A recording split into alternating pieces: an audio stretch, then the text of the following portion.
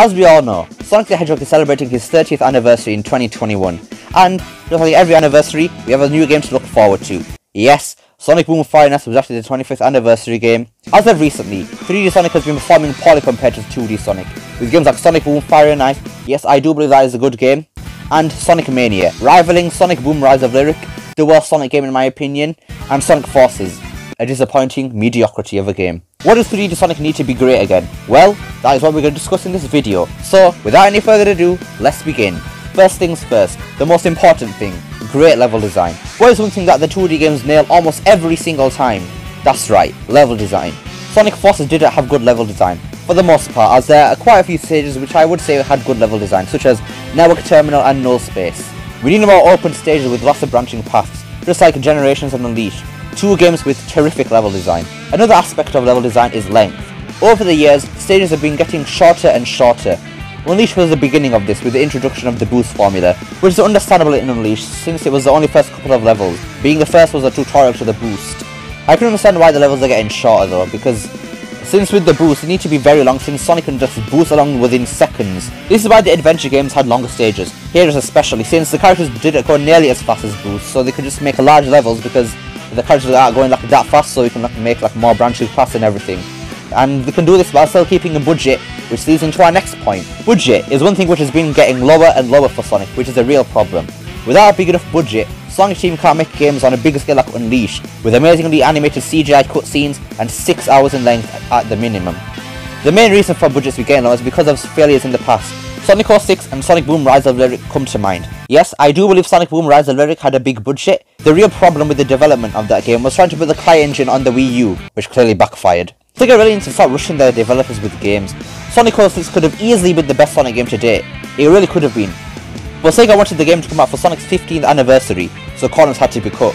It's the same story with Forces. Now, I know there's been a debate on how long Forces took to make, but I'm going on my own knowledge here. I believe the actual development of Forces took a year, the Hedgehog Engine 2 took 2 years, conceptual development took 1 year. If Sega gave Forces another year, it really could have been something a lot more than it is right now, and, given it was a great game, would have made this drought way more bearable. Another major thing which is needed is good control. Forces had the worst controls in a 3D Sonic game to date. Turning was extremely difficult, acceleration was weird, and jumping felt wrong. Can I just say this, but am I the only one who thought the acceleration looked way smoother and better in the first teaser show that we got of Forces in Sunset Heights? I mean, also Sonic looked way bluer there, so I don't know why they changed that, but oh well. Anyways, the extremely low speed was also a problem in Forces, especially with classic Sonic. I mean, you couldn't even run down that slope in Chemical Plant, man. Come on, seriously, come on. It's in. There's a lot of ground to cover, so just finding it will be a chore.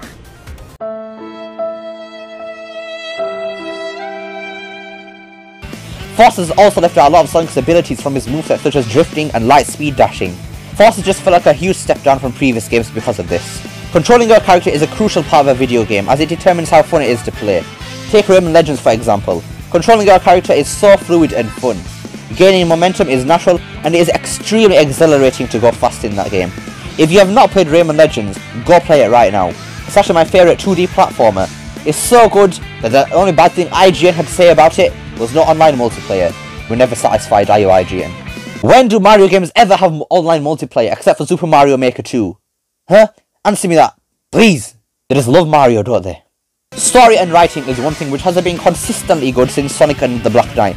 I say consistently good because, like I've said in my previous discussion video, there are some really good lines in each Sonic game. For example, in like Generations, like the references. Totally strange. No stranger than rescuing genies in magic books or saving aliens in an interstellar amusement park. Anyways, and ever since Pontac and Graph had started, an era had ended. I'm making this sound way more dramatic than it is, aren't I? I will say though that Forces were having a lot of plot holes. The writing was decent.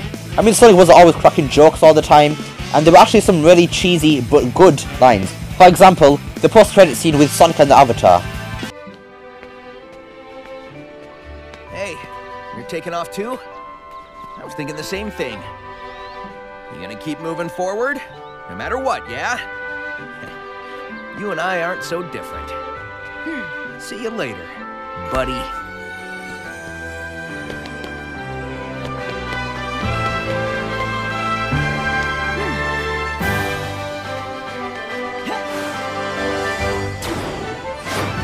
I love the lighting in that scene, man. It's so good. It just shows the power of the Hedgehog engine too.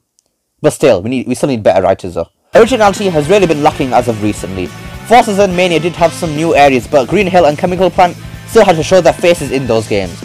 It's like a curse or something. Sega, just leave them in the past, god damn it. We also need amazing in-game CGI cutscenes again. Sega, get to it. Forces had CGI for the trailers, but not in the actual game, like, what the heck? Come on, Sega. This is why we need bigger budgets for the games. Lost World CGI was gorgeous.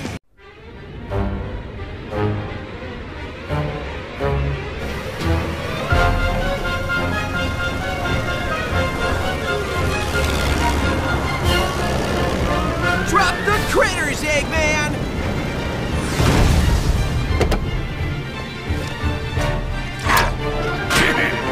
If you insist. Whoa, that's harsh!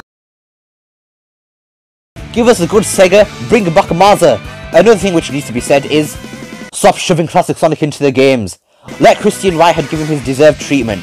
Just put in other characters instead, like, you know, all the characters which have done absolutely nothing since Sonic 06. Remember Tails, Knuckles, Amy, Cream, Big, Vector, Espio, Charmy, Silver, Blaze, Rouge, Omega, Joey, Sega?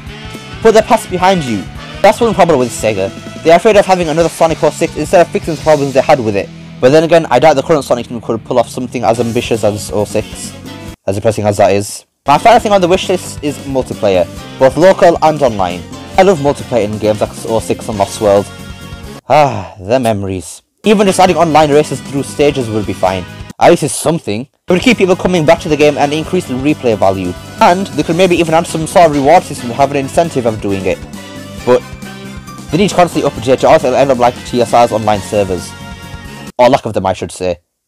No, seriously, it's extremely hard to find a match nowadays, unless it's an organised server. I'm going to bring this game up again, but Rayman Legend is a prime example of constant updates.